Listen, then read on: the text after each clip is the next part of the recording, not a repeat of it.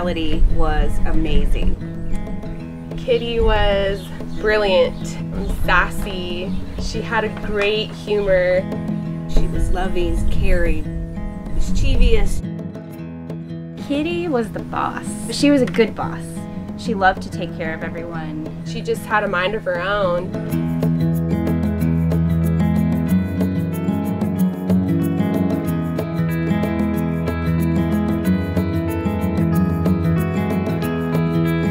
Her favorite activity was making tools. I think painting would be her favorite activity, and she loved to use her lips. She just liked creating. She was also very into food.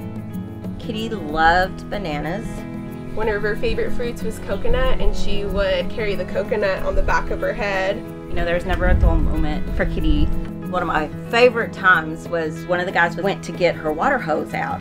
She takes the water hose and chases him up and down with the water hose. And he finally dawns on him to turn the water off. But by the time he turns it off, he's soaked. I was dying laughing. I didn't even try to help. I mean, she had it under control. The funniest memory I have of Kitty is when we had to lock the chimps into their big yard, and Kitty hates being locked into the big yard. That day in particular, we put a ton of enrichment out into the yard. When we gave her access, she just ran right out there. It was like a miracle. And when we went to go close the door, there was a giant rock in the way.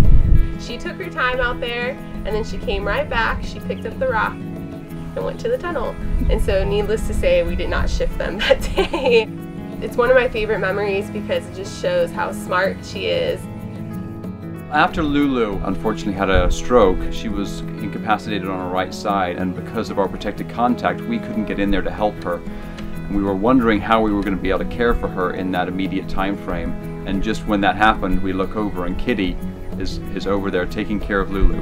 Kitty's role in the group reminded me of me with my 4 girls. Kitty was the alpha, she was the matriarch, but basically what that meant was she was their mother. She cared for them like a mother, she protected them. One of the sweetest things was after Lulu finally was able to regain her mobility, Kitty's health started failing. Lulu returned the favor and actually cared for Kitty in her last few days. Every time I think about that day, we came in the morning and we knew we had to shift Lulu and Midge out of the house to be able to access her. And they easily shifted, and that's something we didn't expect. And so we knew in that moment that they had already said goodbye, that they were there with her throughout the night when she passed. I think her family, her chimps, Midge and Lulu, had already said goodbye to her by the time we lost her. But I take comfort in the fact that she passed with her family. I miss her presence. So I miss the whole package. What I miss most about Kitty is seeing her with Midge and Lulu, seeing her play with Midge and seeing her groom Lulu and take care of her when she's not feeling well. I know that she's free from pain, free from stress, she's happy, she's with her family members, she's with her children that she lost, and she's finally at peace.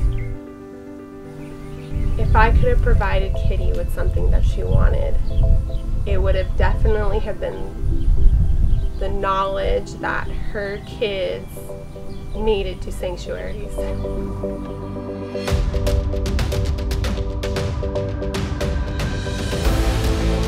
I think there are several ways to honor Kitty. Supporting African conservation work is so important, not buying mahogany teak. I also think that supporting legislation that helps chimps in captivity, those are all really important ways to honor her, because her freedom was stolen from her. We need to be able to give more chimps the life that we were able to give Kitty, and definitely to give Midge and Lulu more friends. That would be the best way to honor her. We need to expand our facilities and be able to take in more primates from the research labs and from private owners to give them the life that our primates here experience every day.